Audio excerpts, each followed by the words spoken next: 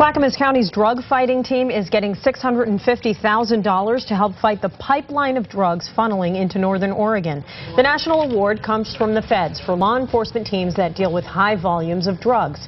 The Clackamas County team, which includes the Sheriff's Department, the DEA, Portland Police, and even the National Guard, won thanks to Operation Corridor Express. In 3 years, the investigation netted 37 arrests, 12 pounds of heroin, and nearly 50 pounds of cocaine.